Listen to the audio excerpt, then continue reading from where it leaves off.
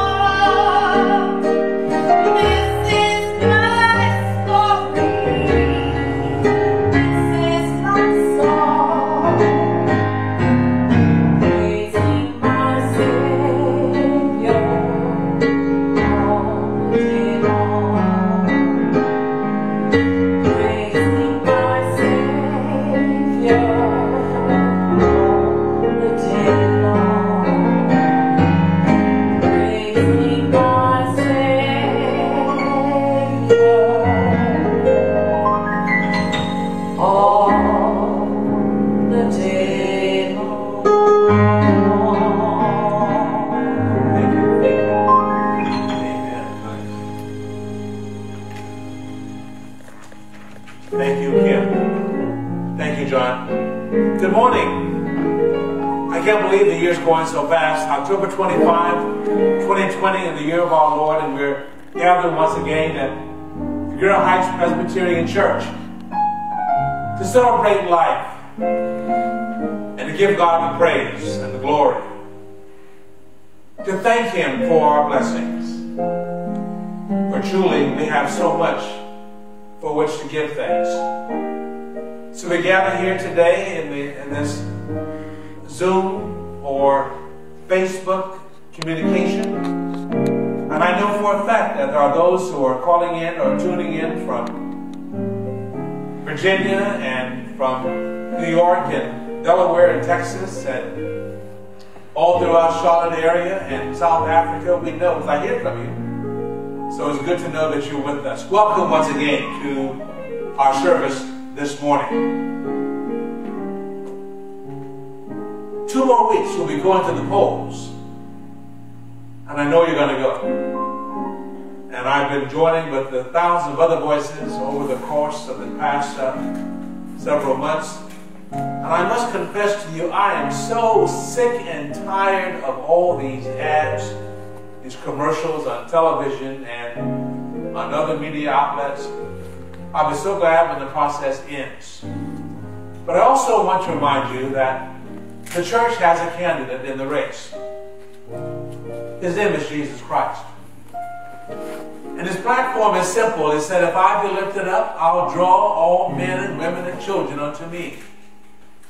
As we go to the polls to vote for an earthly candidate to represent us in office, I hope that every day we are also promoting our personal candidate, Jesus Christ, who wants to rule over our lives, to enrich us, to live life abundantly. Thank you for supporting the Girl Heights Presbyterian Church ministry financially. We're so grateful for your faithfulness and your commitment to us. You're sending in your tithes and your offerings, and sometimes we get contributions from people we don't know. Thank you for those gifts. They're making a difference in our ministry. Tune in every Tuesday morning for Bible study and devotion, for prayer and devotion at 9 o'clock.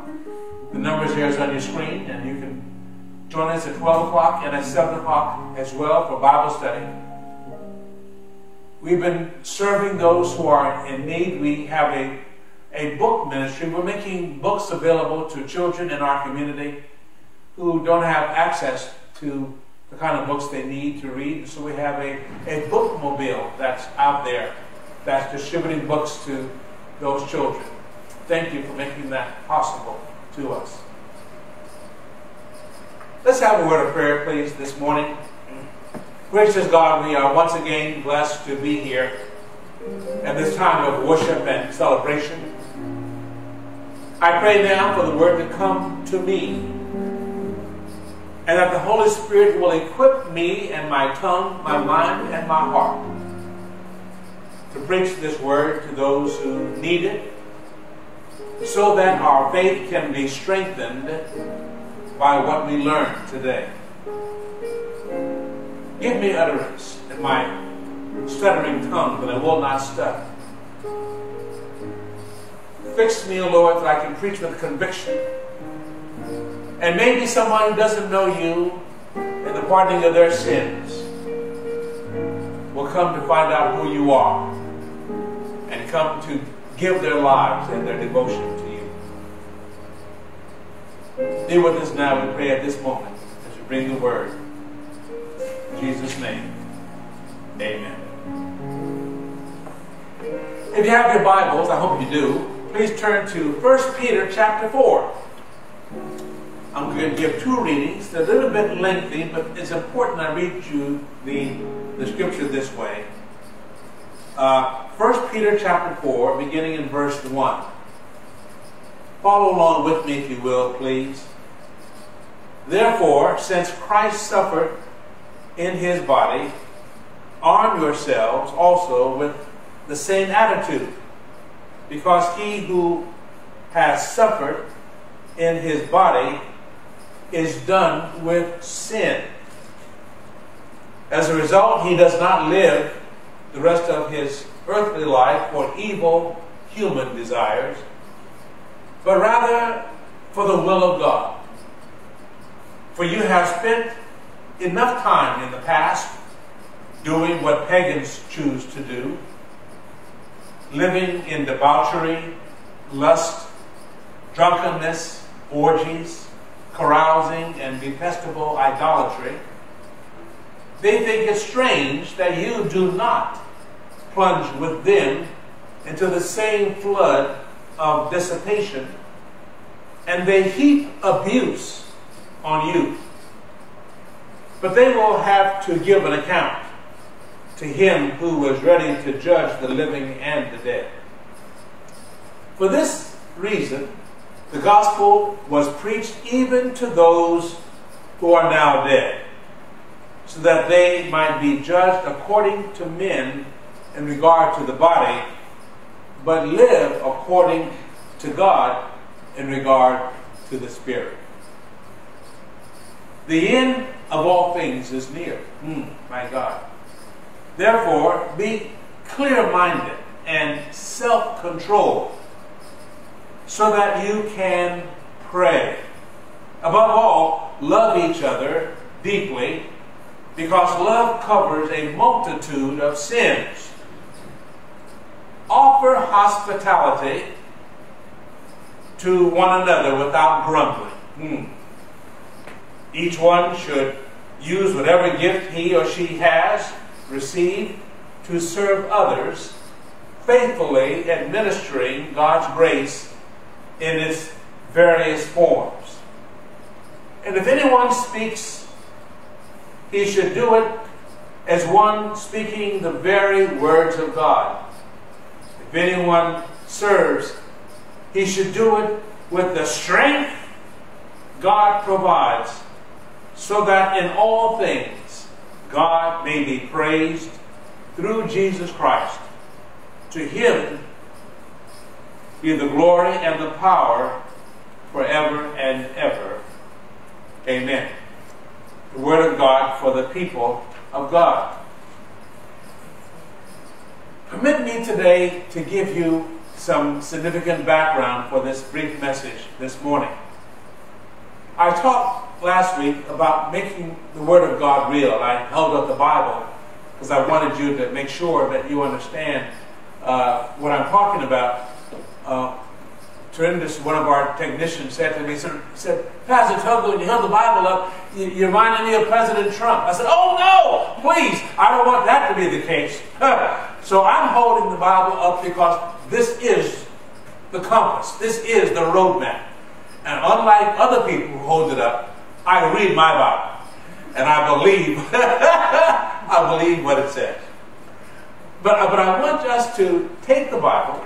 I want to give you some background today. When Peter wrote this, his first letter to the Christians in those days, the Apostle Peter writes out of personal experience to assist the early Christian believers who had been scattered abroad as they faced the possibility and the agonizing problem of undeserved suffering because of their faith. Can you imagine being persecuted because of your faith? Can you imagine being hounded and ostracized because of your faith? Well, that was the fate of the early Christians. This was a new theology, a new way of approaching the universe, a new way to live life. Here comes this Galilean named Jesus, who is giving some bizarre and awful and strange teachings. He was telling the people things that they were not accustomed to hearing. He was telling them, if somebody strikes you on one cheek, turn to them the other also. He said, you got to love your enemies. You have to be kind to those who abuse you. He told people, if someone asks you to go 1 mile, don't go 1, go 2. And if someone takes your cloak, give him your coat also. He brought them all these strange teachings. He said to the people, I want you to feed those who are hungry and provide housing for those who are homeless. I want you to give water to those who are thirsty. And they said, wait a minute, That's not what we're used to. And then on top of all those teachings, he added the coup de grace. The coup de grace. He said, I want you to believe in me, he said about himself. If you believe in me that I am the Son of God, if you believe in me that I am the Son of God, if you live, you will not die, and if you die, you will live. Oh! They said, this man is a fool. This man has lost his senses. No one dies and comes back to life. And by the way, who does he think he is to think that you have to believe in him?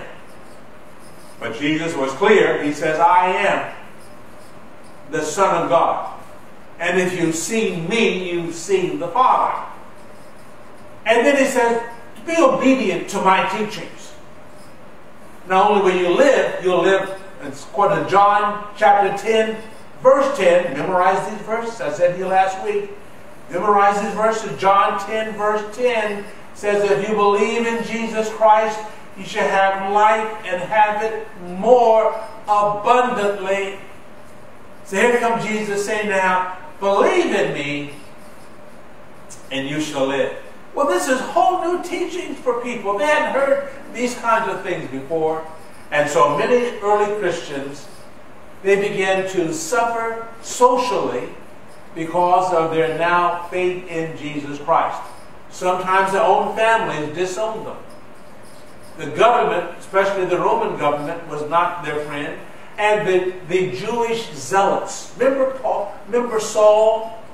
That was his name before he became Paul. Saul was going around Palestine arresting and persecuting Christians because of their faith in Jesus Christ. People were walking away. They were shunning anybody who said, I am a Christian. I'm a follower of the way. So Peter writes here in the 4th chapter of 1 Peter, he gives us an understanding that there are two kinds of sufferings. He writes here. The first kind of suffering is the suffering that one experiences from doing evil. And he wants to encourage those who are experiencing, those who are going through evil things. It says you are going to suffer. But he also says, he writes these verses to encourage those who are experiencing the agony of, listen to this, undeserved suffering. Undeserved. Say that with me. Undeserved suffering. Peter points out how that Christ suffered in the flesh that he might be our Redeemer and our Savior. So there's undeserved suffering, and then he tries to give them some assistance so they might avoid suffering due to the results of illegal and immoral activity.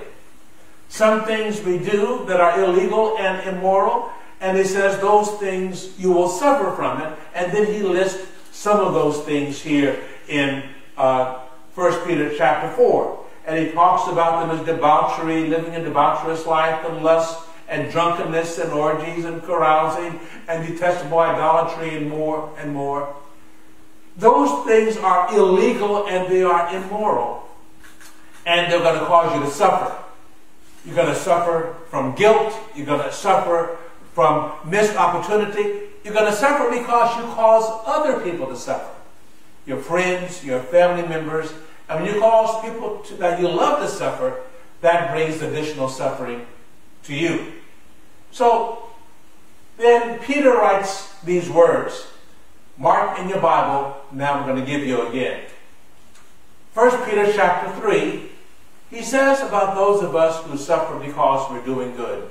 It says, 1 Peter chapter 3, verse 13, who is going to harm you if you are eager to do good? Oh, that's the question. Who is going to harm you when you are eager to do good? But even if you should suffer for what is right, listen please, if you suffer for what is right, the verse says, verse 14 says, you will be and you are blessed. Do not fear what they fear. Do not be frightened, but in your hearts set apart Christ as Lord. Always, always be prepared to give an answer to anyone who asks you to give the reason for the hope you have.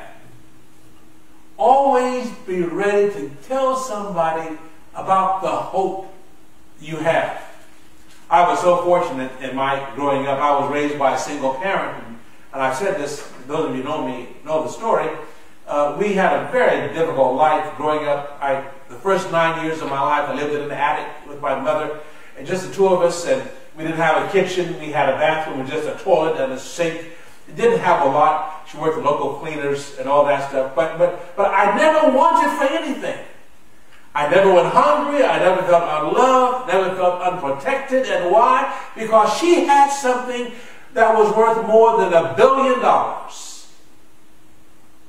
She had the Word of God in her mind that flowed from her lips into my ears. And that gave me an understanding about life. And the Word of God would give that to all of us. And it taught me something about suffering for doing good. Don't you know when you do good, sometimes people will not like you? They will not like you when you do the right thing. When you stand up for that which is moral. When you have strong ethics. You have strong standards for exercising your love for others. When people turn against you and say things to harm you, do things to hurt you, and out of your mouth comes words of forgiveness. That's strength to be able to forgive somebody. That's power.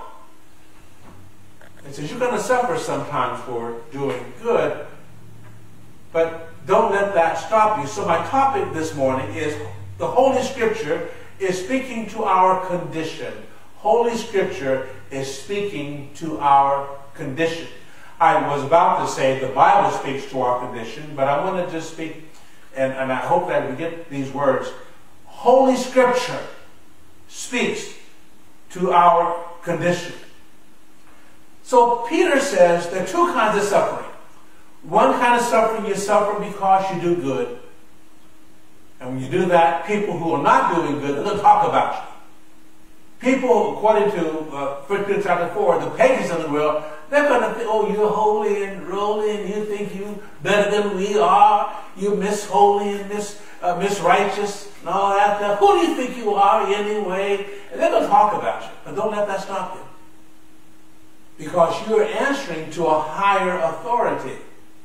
The problem comes in when you bow down to that criticism and you lower your standards to live in the way that those who are criticizing you live. So you start acting like they live. You use the same four little words they use. You have the same bad attitude. And then others, if they hate you, join them in the hatred. You join the bandwagon of all the evil things and things that are immoral that they're doing. And you count it as right because they count it as right. Okay, here's one for you.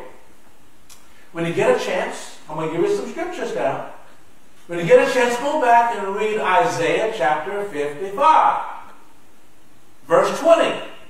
Here's one. This is what's happening right now in 2020 America. It says in those verses, it says there'll come a time when they'll call evil good and good evil. They'll call sweet bitter and bitter sweet. That's what it says. Isaiah chapter 55. I want you to look at it. I want to just read it to you very clearly because this is the time in which we are now living. And it's clear. And it says you'll find that when you want to do good, evil is always present. Don't allow yourselves to fall into so-called fake news. The Word of God is not fake news.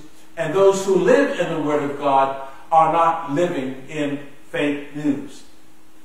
So Peter gives these guidelines for living on the edge. On the edge of what? I'm going to use a strange kind of word. I know you know what the word is. On the edge of eternity. Now, why am I using that word? Eternity starts. Okay, I got to make it very clear. When does eternity start? Okay, here we go. That's the question. I'm asking one more time. When does eternity start? The answer is, it starts the day you accept Jesus Christ as Savior. That day, you march into eternity. Now, we have to balance what I mean. We're on the physical side of it now. But on the day of transitioning, that's what death is a transitioning day. We're not dying, we're moving on in our journey that we started the day we accepted Jesus Christ as Savior. So the Scripture speaks to us in our condition. So here we are now, COVID-19 raging all around us, and people are being contaminated and contracting the virus all around us. And over 218,000 of us have passed on to glory, so to speak. But those of us in Christ, the Scripture is speaking to our condition now of COVID deprivation, and it's saying to us these words. Peter could have been referring to the end of the age, but the end of the age starts right now. We can't see it, but it's here. This year, 2020, I believe, without exaggeration, I've known of at least 20 to 23 or 4 people who died from COVID. Or I know people who died of COVID. 2 pastors I know died from COVID-19. Their congregations are devastated because of it. This week, in recent weeks, I've had several going home services here in the Greer Heights Presbyterian Church and other Presbyterians in our community here in Charlotte, North Carolina. And I go to these services, and they're always sad, but also a moment of gladness. But I noticed something else. Those of us who walk in Christ, we've already stepped over into the age of eternity. And the moment of transitioning is just that's what it is. It's just a moment. 1 Corinthians chapter 15. What is death? It happens in the twinkling of an eye. Before you can even bat an eye, you've moved from this side of the Jordan to the other side of the Jordan. And the Scripture speaks to us and it prepares us for that instantaneous transition. No, I'm sorry. Could I say instantaneous? It's quicker than that. It's quicker than being instant. You're here one moment in the physicality of life, and before you know it, you transition over into eternity. How could Peter could have been thinking about the possibility of their annihilation as early Christians, annihilated by Paul and the early Jews and the Romans, maybe thinking about the martyrdom. He provides some guidelines for proper conduct for believers as they live on the edge of eternity. That's where I am. Until I transition over, until you transition over to the actual eternity beyond the physical part, here are some things that it says here we must do in 1 Peter chapter 4, verses 10 through 11. And verse 7 says this. He says, 1 Peter chapter 4, verse 7 says, the end is near. Therefore, be clear-minded and in self-control. The King James Version says this, stay sober. Be clear-minded and self-control. Stay sober. Don't let your mind be confused with artificial stimulants.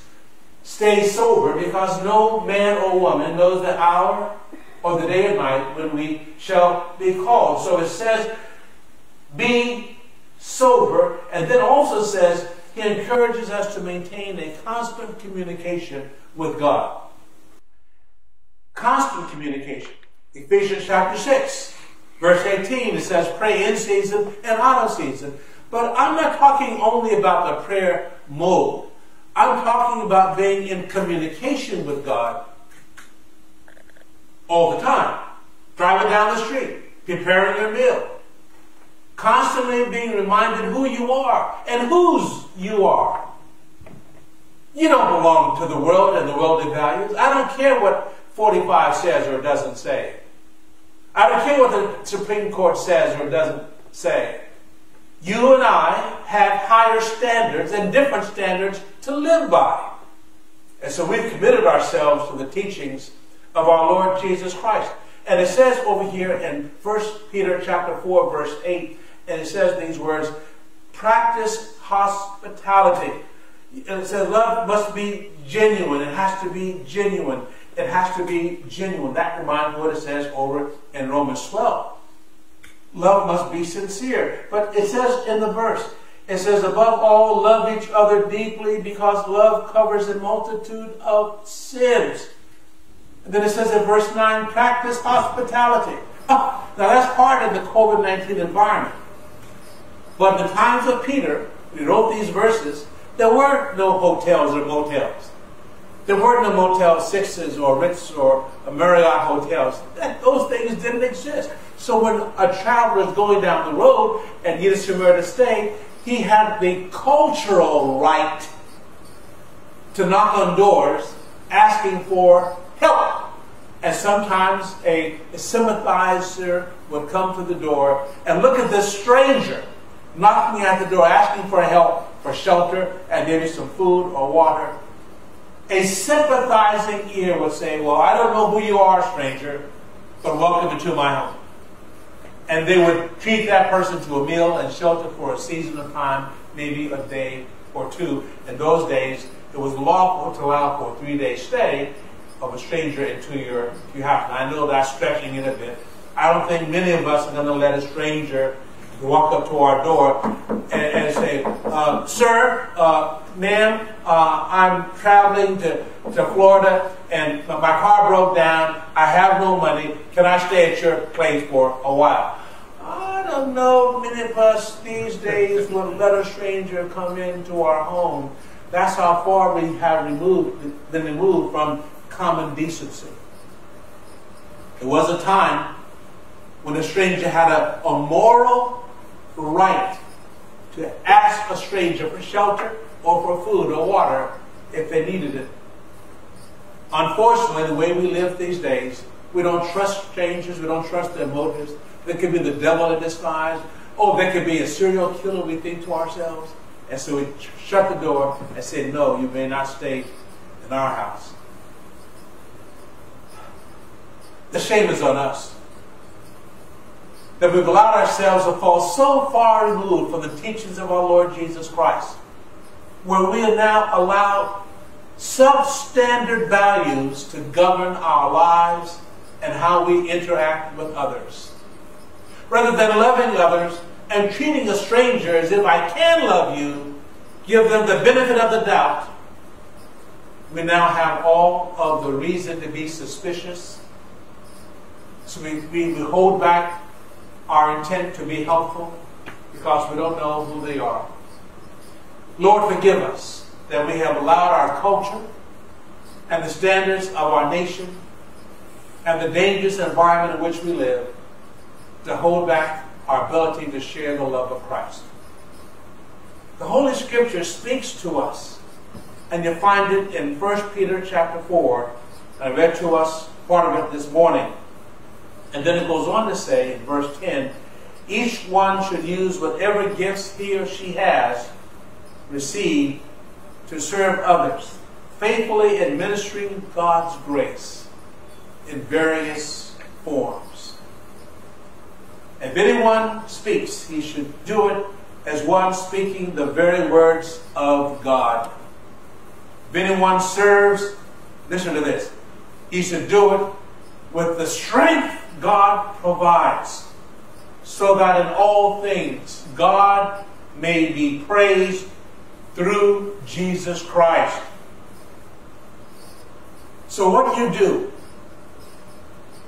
in your home, what you do in the community, it should be done in such a way that as you're doing it, people will see Christ operating in you. That smile will run across your face in a difficult situation. How can they smile at a time like this when our culture's crumbling? Our society is disintegrating, and they walk around with a smile on their face. Because we have the confidence and this blessed assurance that Jesus is ours, and that we walk in the light of our Savior, and we stand on the anchor of his words. He is the rock. On Christ, the solid rock, we stand. Amen. Father, we come to this moment when we're closing the service, and we pray that the word has gone forward today with clarity. Help us to know that we're called to live in the ministry of words and the ministry of works. To not be ashamed of who we are in Christ in this difficult time. Thank you for this opportunity to walk by the guide and the roadmap of your instructions. The Holy Scripture is speaking to our condition. And we give you praise in Jesus' name. Amen.